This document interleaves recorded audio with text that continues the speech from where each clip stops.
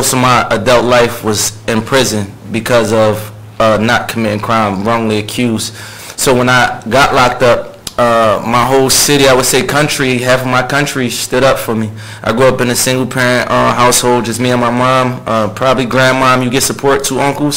We never really had support. So when you get these type of people supporting you, when I got out of prison, I wanted to make sure I give that back to the people. And, you know, we started a foundation where we raised $100 million within like 2 years.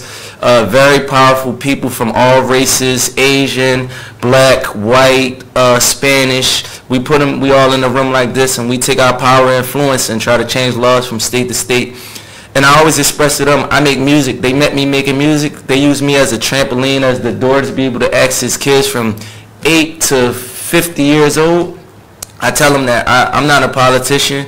God put me in this position, and I'm going to remain it and hold it as an open door. I use rap as my trampoline to be able to communicate and have the reach that I have. That's what got me in this room with the president right here making music. So I use that as my door to keep activating things. And making it to Ghana is a dream of mine, to always be able to come back here and do anything. I don't know what to tell you that you would like or love, but anything that builds, anything that connects the bridge to the young black people where we come from, because we don't know about this. American officials don't really talk to us like that, and just being invited here, I was willing to stay here all day just to meet some black, strong people that really come from where we come from. So I appreciate you and thank you for having us today. I'm really very excited that my daughter Jacoma insisted that you should come and say hello to me, and I appreciate that very much. I heard about last night. Yeah. Yes, yeah. Whoa.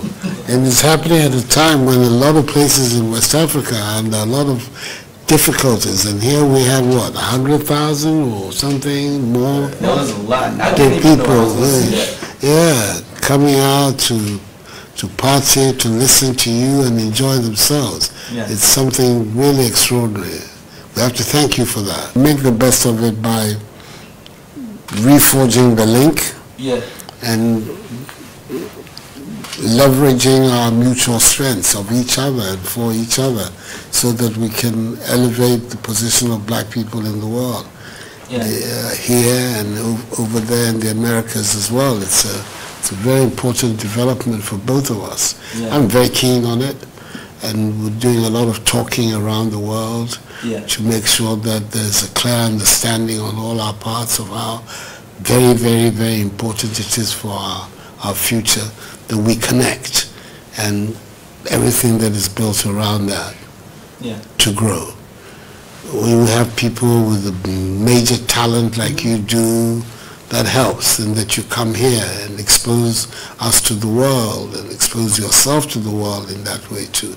All those things are important building blocks, and we have to encourage it. And I'm happy that the results of this Year of Return program has made more and more and more and more people like you, our brothers, our kith and kin in the Americas, are finding their way here to rediscover their links, and reestablish them as well. It's 10, 15, 20, 30 years time, we will see the benefit of all of that for ourselves.